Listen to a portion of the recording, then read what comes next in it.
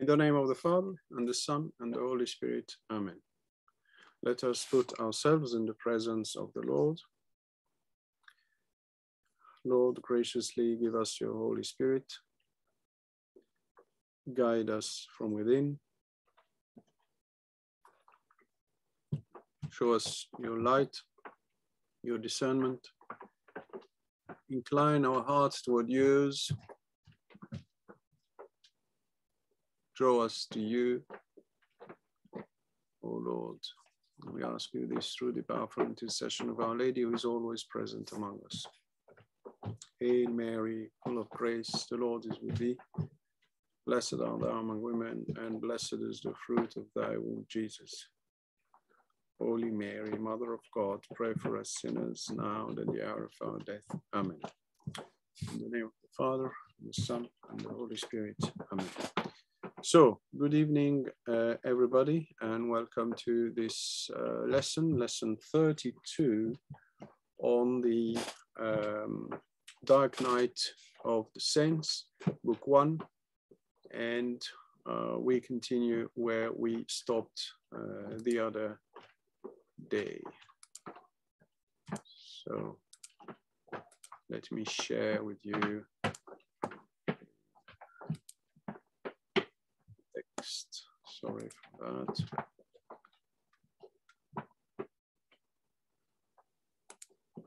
So we stopped the other day at the beginning of paragraph 5 in the book of The Dark Night, book 1. The indications we find here in the end of this book 1, and remember, he doesn't separate them in book 1 and book 2. It's just us making this division. At the end of this book 1, he has interesting questions. He raises interesting questions. How long it takes, for instance, and also he will talk then about the strength of the person to be able to bear and undergo the following sufferings. It's very interesting. I would say these are, in a way, modern questions, if you want, that he raises. So we just finished the talking about the 3 different attacks of 3 types of spirits that are possible, not the 3 of them together, not necessarily the 3 of them for the same person, but they are there. And we understood from the last time where God permits, allows these attacks to happen. It's because he is humiliating, not in a negative sense, like humbling, I prefer, the person, preparing the person for the further trials, inviting the person to do a strong act of faith, to pierce these obstacles and difficulties. And also, I added last time, there's some new discernment occurring here. There's discernment, I would say, of the brave ones and the strong ones. And this is necessary for the coming stages. Otherwise, the person will not be able to bear that. Now, paragraph 5, he starts with this question. For how long a time the soul will be held in this fasting and penance of sense? For how long? It cannot be said with any certainty. Well, thank you, John of the Cross. We don't know. He doesn't know. We don't know. But still, he will give us some interesting indications. For all do not, the reason, all do not experience it after one manner, in the same way. Neither do all encounter the same temptations. The translation is correct, following the Spanish. For this is, how do you say this in English? Meted? Meted, okay, like using it as a measured, no? Yes, measured out. For this is, yes, measured out by the will of God. Okay, fine. What then? How does God measure things? That's interesting, no? How he's introduced in the mind of God to understand why God does this, etc. In conformity with the greater or the smaller degree of imperfection which each soul has to purge away. First explanation is this. How much is needed to be purified? You know, a person like Saint Therese of the Child Jesus, I mean, what do you want to purify in her? As Father Louis, my master, would say, you know, she landed almost almost pure. It's like, what do you want to do there? Not to be compared with other people who are diving and swimming in sins and so forth. So of course the purification, the need for purification is longer, and we understand that. In conformity, likewise, with the degree of love of union to which God is pleased to raise it. You see? Now, how is the person? Fine. But now, what is the goal? To which level of perfection God wants to raise this person? What is the degree of love, of union, to which God is pleased to raise it, sorry. As a consequence, he will humble it with greater or less intensity or in greater or less time. Interesting, no? He will humble it with greater or less intensity or in greater or less time. And notice the use here of the expression, humble. The Spanish is a bit tough. It's to humiliate, humiliará. But please don't take it in a negative way. To humble means to go down and create a space for God. That's the real and the proper understanding of spiritual life. What is it exactly? It's to humble us means to create a space, to remove all that is not God in us. So it's humbling me. And we need that. We need the truth of who we are. We need to, and Saint Teresa of Avila would say that humility is truth, and truth is humility. So humility is not a fake attitude. Humility is really who we are and who God is, you see. So when he says to humble it, it means just to remove, to empty, to prepare, to create the space. Be a space for me, says God to one of the mystics in the Middle Age, and I will be a torrent. Create a space in you, and I will be a torrent of love in you, you see. So that's the thing. He needs space, his space in us. We are created in his image, is that correct? In his image and likeness. And this creating the space again allows him to be there. So he will humble it with greater or less intensity or in greater or less time. He doesn't say if it's longer, then it means it's better. But okay, fine. He says intensity and time. Those who have the disposition and greater strength to suffer. This is interesting here, I feel. Those who have the disposition and greater strength to suffer. Más fuerza para sufrir, con más intención. The disposition. So you see, that's stuff. That stuff. What does it mean? There are people who are too weak. They don't have strength. They don't suffer. There is no resilience. Is it caused by who they are, how they are built by God? Is it caused by the education they received? Sometimes education can be very tough, so it toughens you. You are stronger. You can resist certain adversities or trials. I don't know. You see, it can be both. It can be, you see, nature or nurture. It can be a little bit of both. This is me talking, of course, not him. Be careful.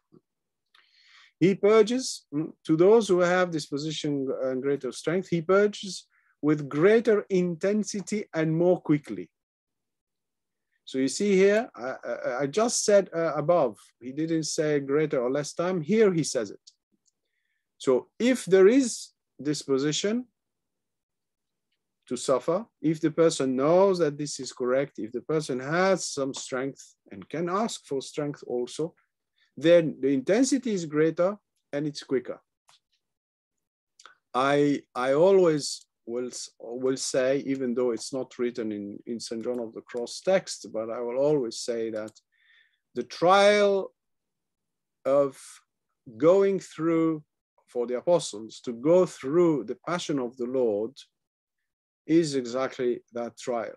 They lose everything. They lose Jesus. So it's 3 days, even less than 3 days.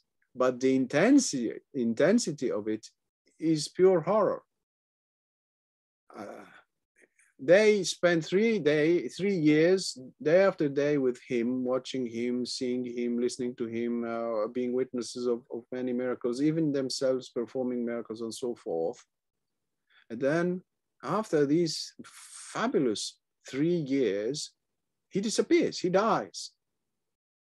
The intensity of these 3 days, less than 3 days, from the moment the passion starts, say Monday, Thursday, until the early hours and maybe a little bit after of Sunday, that's pure horror for them, because they experience, first they betray him, they don't follow him. Peter says, I don't know him, and repeats it 3 times.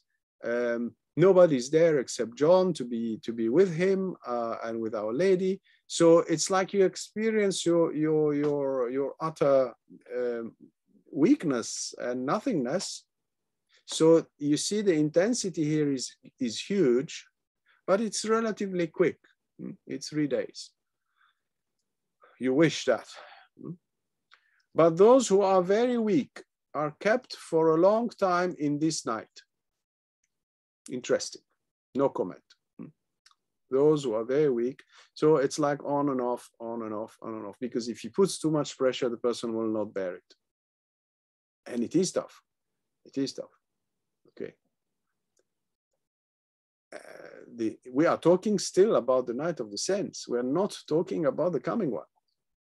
And the night of the saints is these moments where the lower part of the lower part of our being, the house of the saints, is emptied from everything. And these he purges very gently and with slight temptations. So remember the 3 horrible temptations he just mentioned. We had that last lesson. The spirit of fornication, the spirit of vertiginous, and the spirit of blasphemy. These are tough temptations. And here he says, no, slight temptations. No, flacas tentaciones. Flacas means weak, weak. Habitually, too, he gives them refreshments of sense so that they may not fall away. See the pedagogy of God.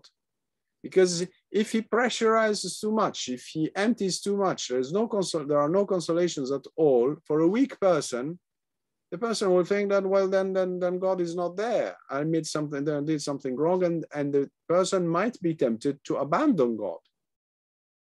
And God has to prevent that. So he goes very lightly, and Jean, I'm tempted to say, he will never finish it. Why? Because it goes on and off, on and off. So he cannot accomplish the purification, because he has just to do a little bit and then stop, a little bit and stop. So almost the person is going in circles instead of progressing. You see what I'm trying to say? So he gives refreshments of sense so that they may not fall away. And only after a long time do they attain the purity of perfection in this life. Some of them never attaining to it at all. He's talking out of observing and watching and knowledge of people, seeing things around him, etc. Okay, so you see here, the goal is to attain a certain purity of perfection, purity of perfection. Okay. Now, if you have any question, please do ask your question. No? Such are neither properly in the night nor properly out of it. Horrible, no? They are not totally, neither in it or out of it. They are sort of 1 foot in the purification and 1 foot out. So you see the problem here. You see the problem. When the church says everybody is called to holiness, I mean, come on. It's complex. It's complex. We are called to holiness, yeah, but will we ever reach this holiness? Some people will not. Many people, as he says, will not. Why? Because any difficulty, any trial, people, oh, I can't, it's too difficult. So, well, then God can't do anything, you see.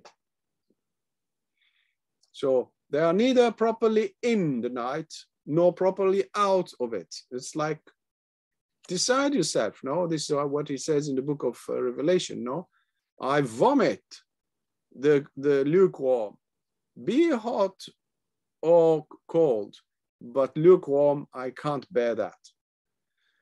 For although they make no progress, I'm reading the text, yet in order that they may continue in humility and self-knowledge, you see the pedagogy of God. God knows that they are not progressing, but he doesn't want to lose them. So they are, in fact, he wants them, in fact, to stay more or less in the area where they are, which means going in circles. So in order to achieve that, in order to not to lose them, so going totally backward, God exercises them for certain periods and at certain times in those temptations and aridities. So it's not constant. It's not, okay, they are weak, they can't, but he has to keep them to a certain extent in a minimum of humility and self-knowledge. So from time to time, he sends these some temptations and aridities. So it's not really the dark night. As he said, they are neither properly in or out. They are just maintained and protected, but no progress. It's amazing. These last sentences of this book are amazing. It's just evaluation, just statistics almost. He's almost giving us some statistics according to him, no? And he explains, it's not just some revealed truth he's giving us. He's explaining to us. That's the huge advantage with John of the Cross. He gives you the thing, but he says why and how. It's not just imposed on us. He's not dogmatic, if you want. He's not dogmatic, as we would say in English. And at other times and seasons, he assists them with consolations, which is not his will. That's very interesting here. That's not God's will, but he's just maintaining them, lest they should grow faint and return to seek the consolations of the world. So God is offering a protection, which is not growth. So he sort of keeps them there, more or less. It's crazy. It's crazy because this is an in-between situation. They are not progressing, but as really a father, God, as a father, he doesn't want them to go back to the world, you see. So he puts them on the margin, aside, you know, on the hard shoulder, as we say in the UK, you know, when you drive on the motorway, you are there on the hard shoulder, you know, on the side of the big motorway. And you're not advancing, but you're not going back. See, it's incredible. It's incredible. These few words he's giving us here. Other souls, you see, some people, some others, etc. He's watching. He's watching. He's trying to understand what is happening, why this person is, what happened to this person, how God is acting here, why is God doing it this way? It's amazing. It's amazing. I don't know if you see this, or if you appreciate this analysis that he's offering us here.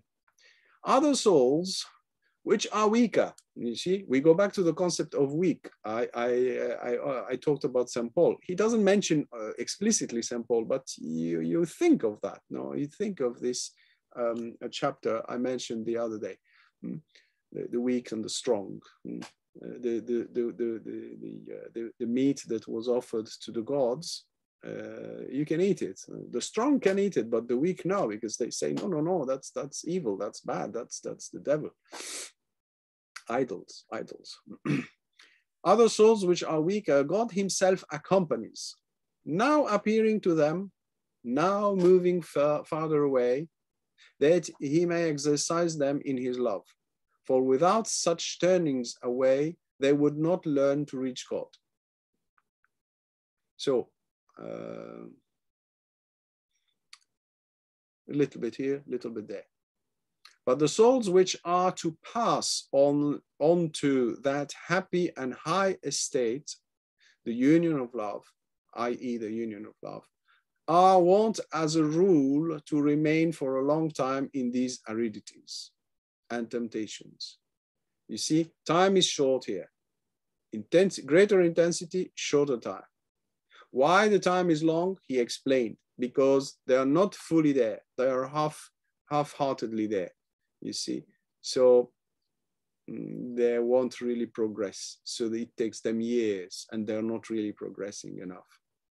While the brave ones, the strong ones, the courageous ones will just go for it, and then it will be shortened. However quickly God may lead them, as has been seen by experience. You see, he's talking out of experience. Okay? It is time then to begin to treat of the second night.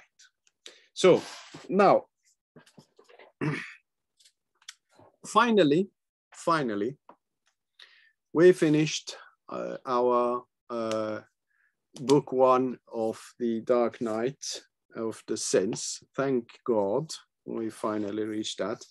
I personally, I'm very grateful to you and to this providence of God that allowed us to appreciate, read, discover, rediscover St. John of the Cross teaching. I enjoyed a lot this book, first book of Dark Night.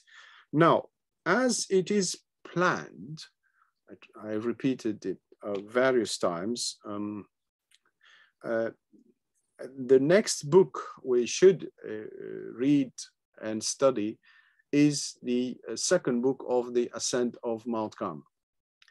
So just to remind you the structure, how they are presented when you have a book, the collected works of St. John of the Cross, and how they are intertwined, Now, I think it's better if I draw again. I've done it before, but since now we are moving on to a new stage, I will just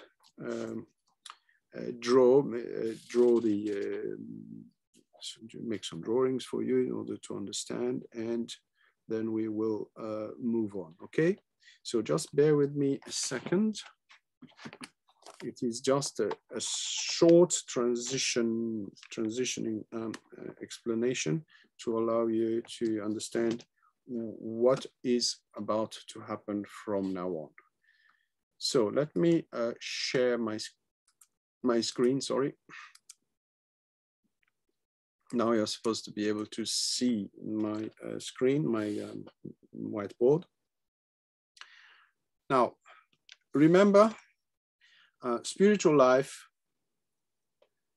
spiritual life is the meeting of two beings. It's a meeting of the human being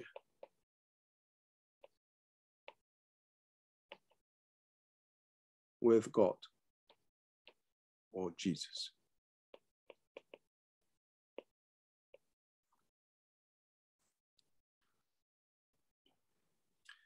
Jesus calls us, we reply.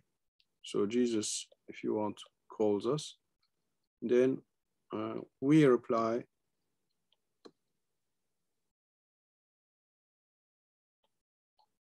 We do what depends on us, I would say, with the general help of the grace of God.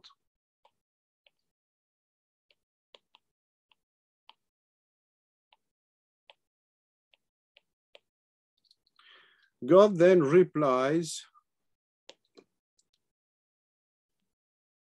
to our effort with a new intervention,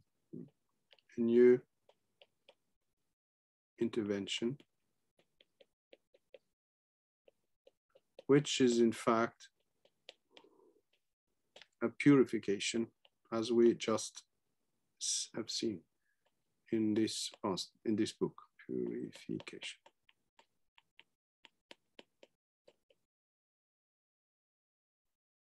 Without this intervention, there is no purification of the sense. So all this is categorized in sense. Okay. Now, we read, in order to sort of, sorry, I'm trying to,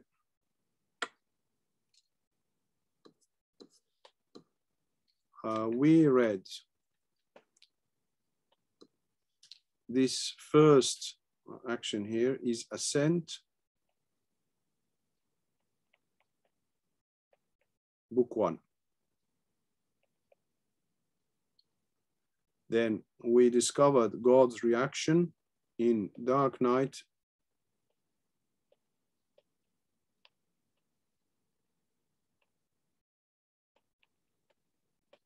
book 1, which is what we just finished. Now, you remember that what he achieved is to empty, to purify the lower half of our being, the house of the sense.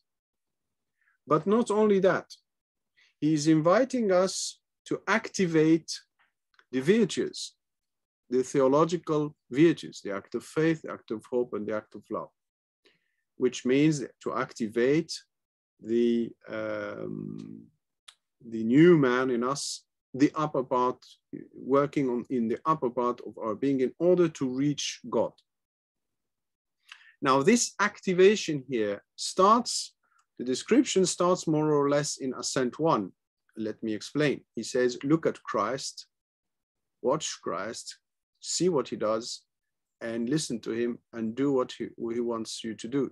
The famous chapter 13 of Ascent 1, chapter 13 in Ascent book 1, which summarizes the thing. You can go back and read it or see the commentary we made on it.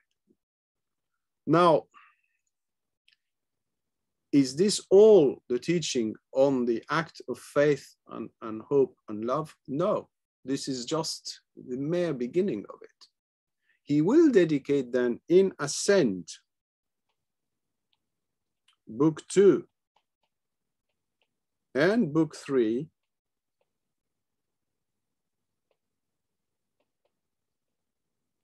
to address the acts of faith.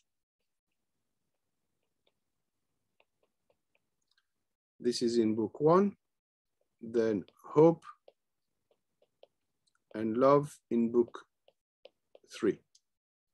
Faith in book 2, sorry, and love and hope in book 3, of Ascent of Mount Carmel, which is also what we are supposed to do now that we finished the purification of the sense, we are supposed to do in order to go through, sail through the purification of the spirit. Okay, so let me write here now, spirit here, our spirit, okay, the upper part of our being.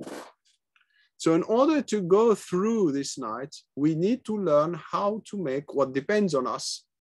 We need to learn how to make an act of faith, and then an act of hope, and then an act of love, which he dedicates the Ascent Book 2 and 3 to these acts, to explain to us how it works. When we do that, there is also another intervention, a deeper and more powerful intervention, along the line of what we saw till now, but much stronger, which also not empties only the lower part of which is the house of the sense, but it empties also the upper house. So not only we emptied the first one, now we are about, he will be emptying the upper one with this new intervention, a deeper, stronger, more intense purification. So there is a stronger intervention. So it's still an intervention from God. There is no holiness without these interventions. There is no possible holiness without God's intervention, at least in two different periods in our lives. If, as he said, we are strong enough, etc., it's shortened. That's the first one. And then if we keep just persevering, it becomes, we have the other one, intervention. Okay, so this, you find it in the Dark Night, Book 2. So Dark Night.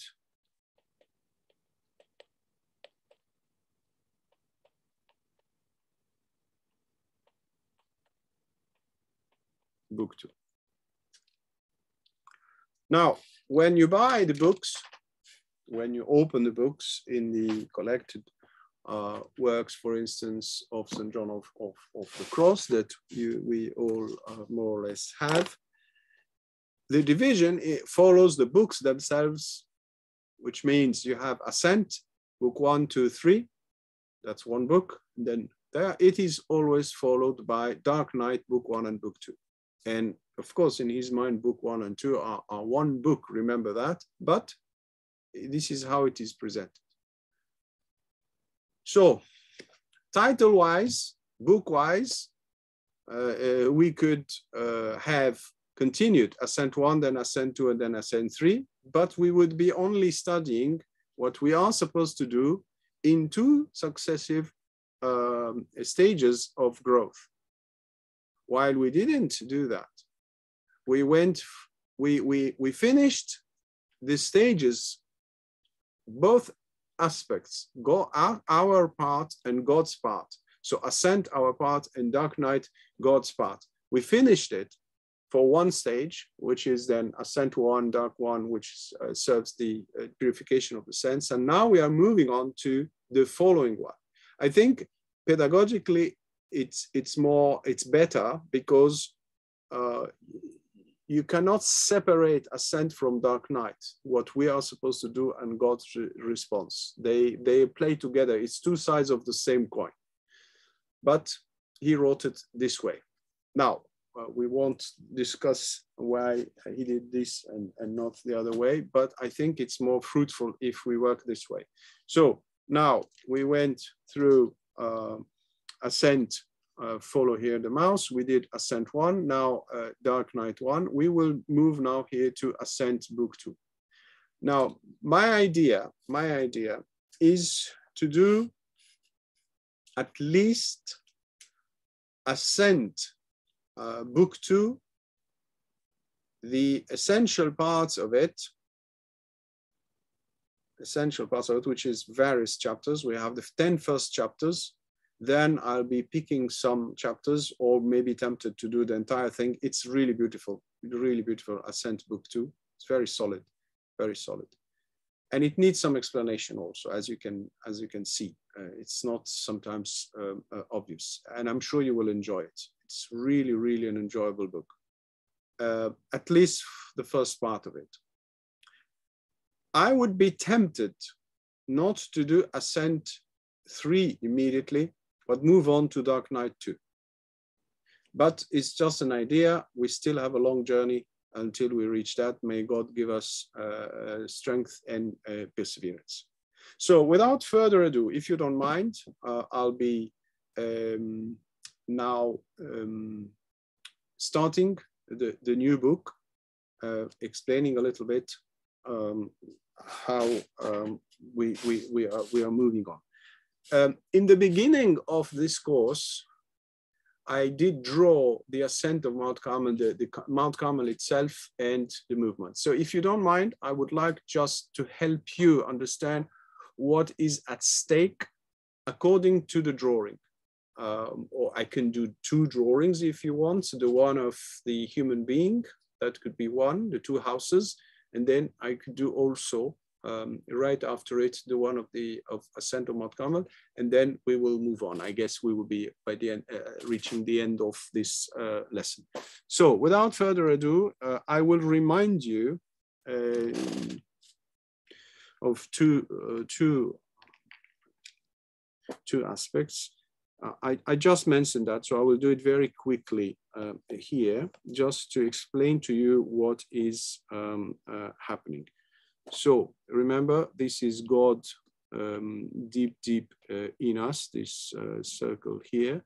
This is our spirit here, still in formation and in purification. And I would almost say it will start now. The deep working in the spirit will start now. I would put then a veil between the spirit itself and the upper part of the soul. Remember that we have here the mind, we have the will, and we have the memory, or mind, memory, and will. Sorry, I should have put memory first, and will. These are the upper faculties, the rational faculties in the human being. The spirit also is composed of mind, memory, and will, but it's rather passive or receptive. Of course, we then have the emotions. They are not mentioned by John of the Cross, but you may place them here more or less. And then you have here the body, or the sense, what he calls here the house of the sense, which is simply the lower half of our being. So we are about now to see God's emptied this lower house from any intervention from the milk. He is inviting us to activate the theological virtues. John of the Cross takes for granted that. He is not clearly explained in the Dark Knight, Book 1. So we are supposed to activate the mind, the memory, and the will toward God using the three acts: faith, hope, and love. Faith uses our mind so we can reach then God. The act of hope allows us to reach God, and the act of will allows us to reach God, to enter in direct connection. This is why they are called theological. Theological because they connect us directly with Theos. Theos means God. Now, this is what we saw. But in the meantime, as I explained few lessons ago, a deep joy and peace seem to start to be given from God through the Spirit and be refracted a little bit here. It is very gentle. Remember when I talked about the gentle breeze compared to the earthquakes. So the earthquakes would have been here the action of the milk and the consolations here. So the milk or the consolations,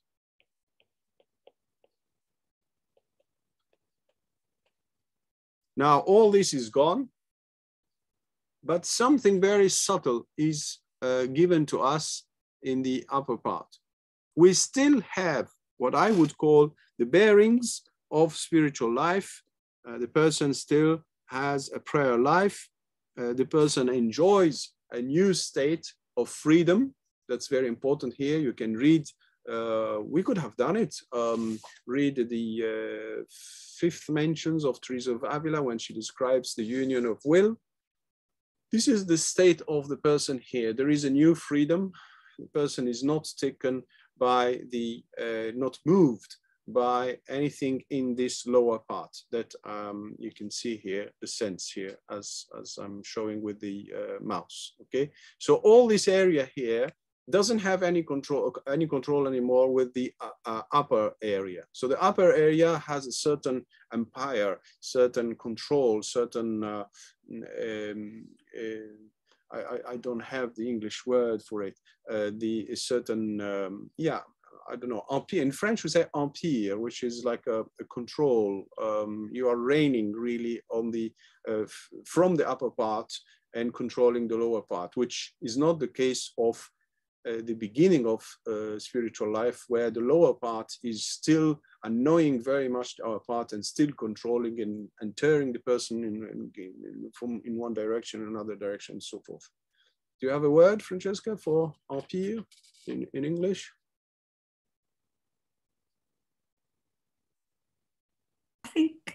I think you used the word reigning, and I think that covers it.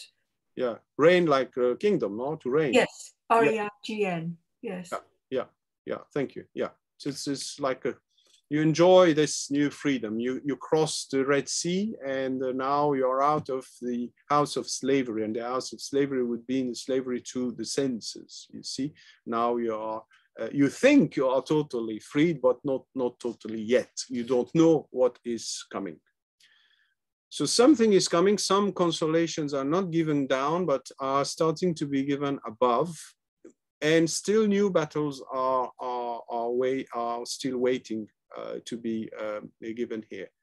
So as we saw the analysis that John of the Cross gave us of the 7 sins, but transposed into the spiritual life, this 7 spiritual sins we can fall in, we will see in the coming stage that the mind could be, the mind now, not the senses, the mind could be invaded by lights, by apparitions, by its own consolations, its own glory, its own pride, and so forth.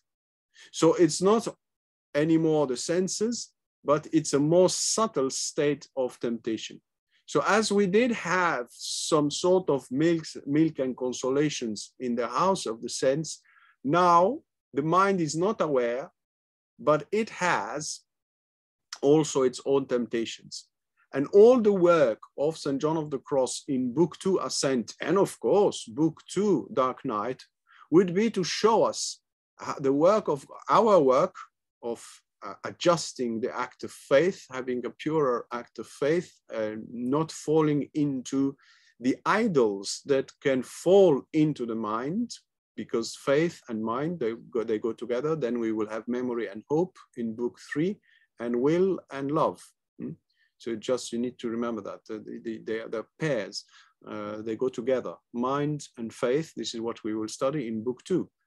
But you still have after memory and hope, and then will and love. This is how he combines the faculties of the human being, the upper rational faculties, with the 3 different acts, theological acts.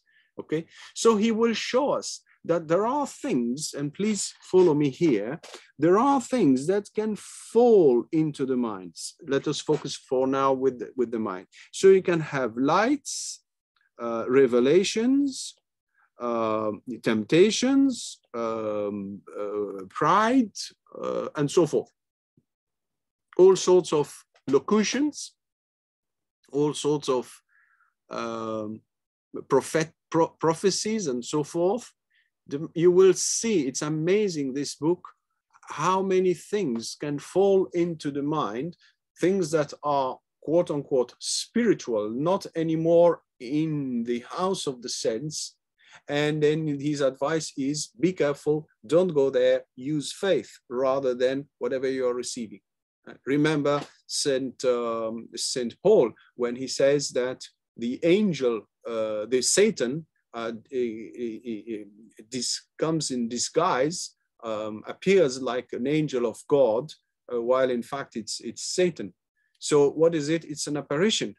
Where does the apparition happen? It's in the mind, imagination, the upper part, not the lower part.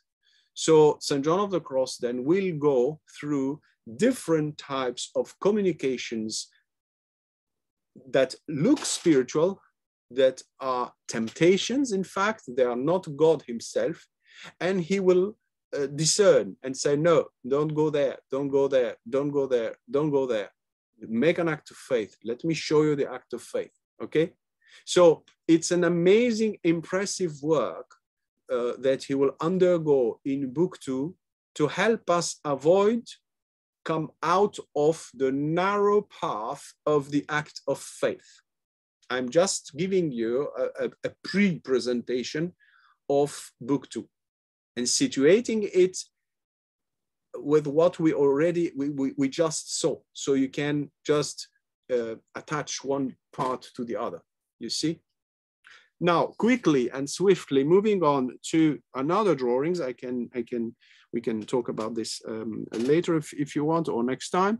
But let me just draw very quickly the ascent, the Mount Carmel itself. Union with God, please, I need your attention here. Union with God occurs when we reach the top of the mountain. This is where God only dwells. I'm rereading with you and explaining a little bit the drawing of the Mount Carmel, and you can find this on the website of the School of Mary. You can just click articles, John of the Cross, and then choose the drawings of the mountain itself. It appears there. You click on it and you can see a copy of his own drawing. It's not an original of his, but it's a copy made. So now what happens here? To the right we have, and very quickly, to the right you have the world or creatures. Creatures, the world, the material world. And there is a way here that leads to the glory of the world, the pride of the world, the consolation of the world, etc. So this is prior to conversion, prior to conversion. Before conversion, we are attracted by things that belong to the world. Sometimes good things, but they are not God himself. Now, what do you have? You have conversion. Conversion brings you from this direction to another direction. So you start to walk, I would say, in this general direction. So the world is split this way. Below this red line, this red line here, I hope you can see this red line, this slim one, it's the world. And above it, this is the world here. Above it, it's the spiritual world.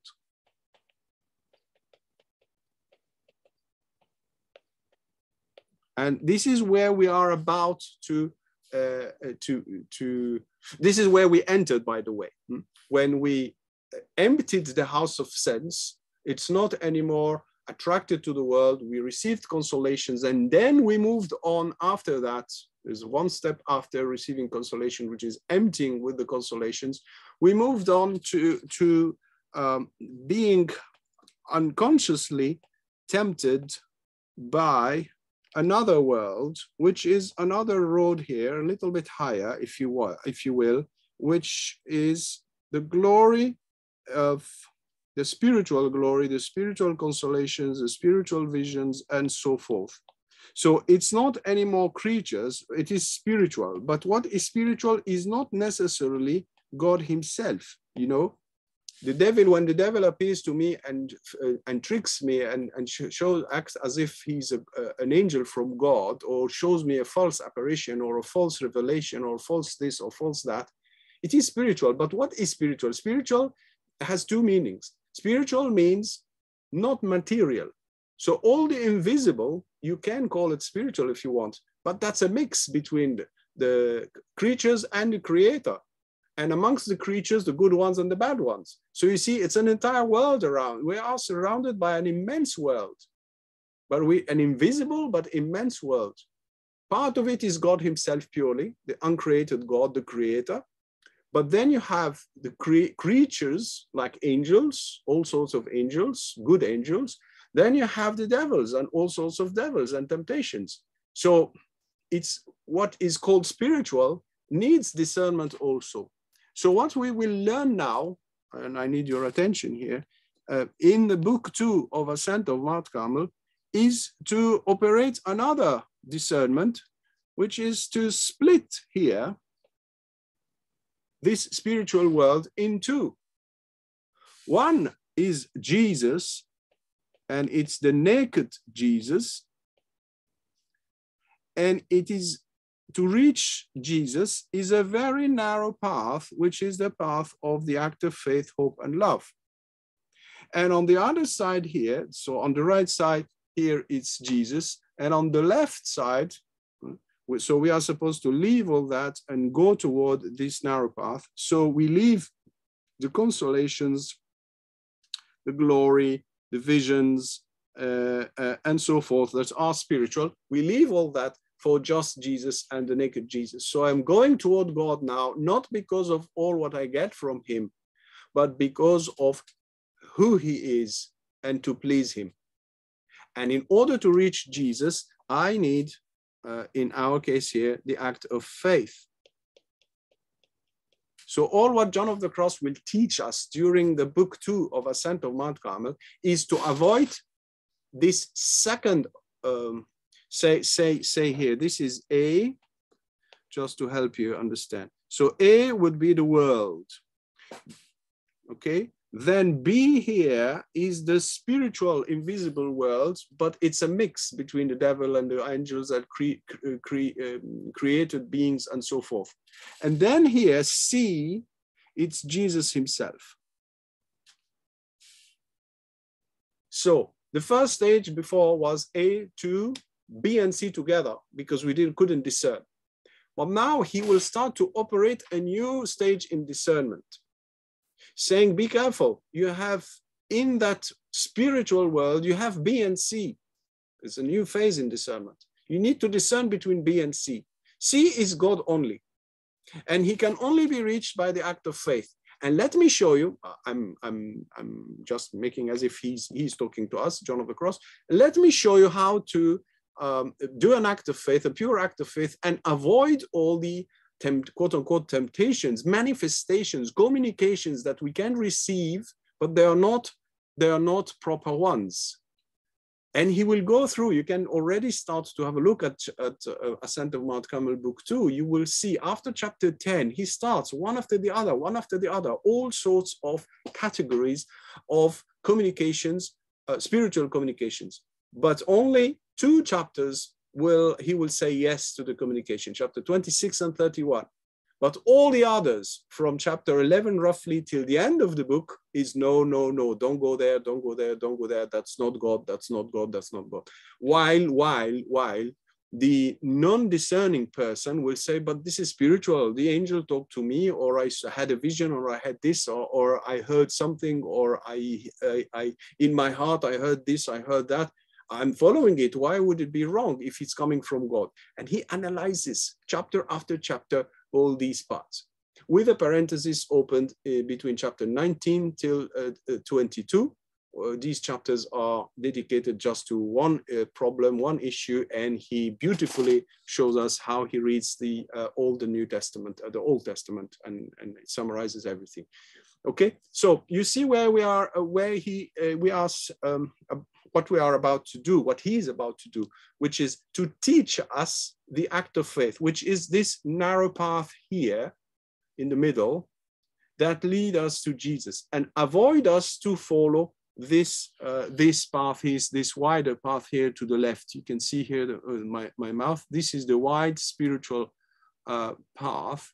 He doesn't want us to go there. He wants us to take the narrow path here. Remember, the gospel says the narrow path, narrow door, narrow path, etc. So that's the summary of all what he's doing. Educate us, teach us how to do the act of faith, avoid falling into these spiritual things. All this is the upper part, the upper half of our being. You see, this is the upper half of our being, which can receive, which is the mind, essentially the conscious mind, receives lights, consolation, prophecies, things, and so forth. So that's, he says, no, be careful, that's not purely God. In order to reach God, only faith can give you God. It's beautiful because he says, give you God.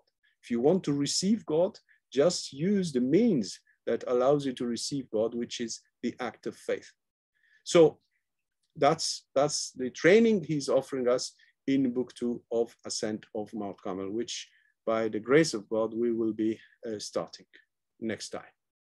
Okay, any questions about these two drawings? These two drawings in a way summarize, I know this one, this is more anthropological. I'm showing here the human being, the lower parts, the lower half, and the upper half of the human being. It's another way to describe what we just saw in the drawing, but this is me, while here, this is him. He draws this, of course, not with these arrows in the middle, no? He just shows one road to the right, one road to the left, and a narrow path in the middle. He explains the road to the right, he explained the road to the left, and then also the narrow path, but he doesn't show movement, like going from A to B and C, then from discerning between B and C, so going from B, being tempted by B, and choosing C. He doesn't show the dynamics of what is happening, that you in fact are moving and tempted. Not anymore with the right road, but by the left road, which is more subtle, but much more dangerous if we fall into it, and we can fall. Okay. Any questions about these drawings? No? Okay. So, God willing, we will be starting next time, Ascent of Mount Carmel, Book 2. Beautiful, beautiful book. Really, really an amazing book. But of course, you understand that it addresses advanced things. You can't start to teach people just ascent, because where are people? You don't know anything of all what we already saw, which is amazing already. No? All the work that God achieved already by emptying this lower half. So thank you, Lord, for this showing us the way. I think that's one of the most beautiful things that the St. John of the Cross and other saints, also doctors of the church, offer us, which is showing the way. There is a journey, these are the steps, and explaining to us. So we start step by step to find ourselves, to find some bearings and understand what God is doing in us. Glory be to the Father, and to the Son, and to the Holy Spirit, as it was in the beginning, is now, and ever shall be, world without end. Amen. Thank you very much.